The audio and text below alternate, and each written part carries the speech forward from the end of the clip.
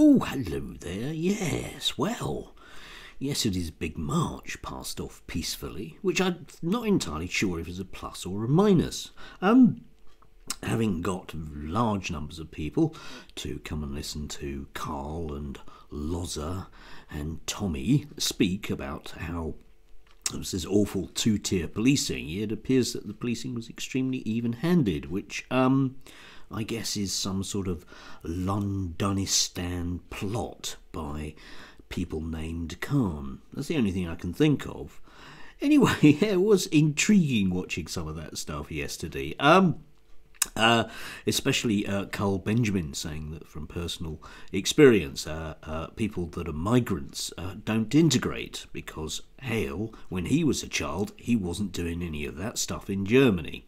I think that says more about Carl and his family and his upbringing than anything else. You know, it's not that migrants can't integrate, it's just some of them, particularly the white ones, don't want to. That's the message I'm getting, Carl. But there again, I am biased, aren't I?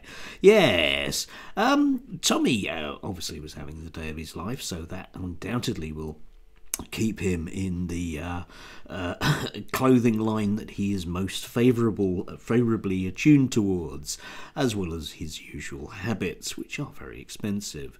And Loza was there, of course, as well. But the most amusing thing from yesterday was that Loza got involved in a bit of a prang with the traffic. Now, you would have thought that the nefarious Londonistan wokist gay cops would utilise this opportunity for to probably murder him quietly, but it seems unfortunately that he got visited by the Rozzers and they were all very, very, very amicable, which strikes me as another wokist plot.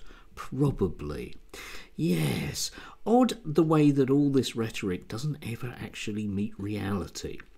That's my takeaway from this. There were the usual public order offences, of course there were, but it's odd that if you're going to complain about two-tier policing, you really kind of need to see it. There didn't appear to be a large Jewish element at the march yesterday. Perhaps I'm just imagining that. I would imagine that all those people that were Jewish, though, were very, very pleased that they could at least have briefly come out on the streets of London. Yes, it's just everyone else that decided to stay at home because, well, you would, wouldn't you? Anyway, do have a lovely Sunday. It might not rain today, which will be a plus in my life. And suddenly work returns with a serious bad attitude vengeance. Oh dear.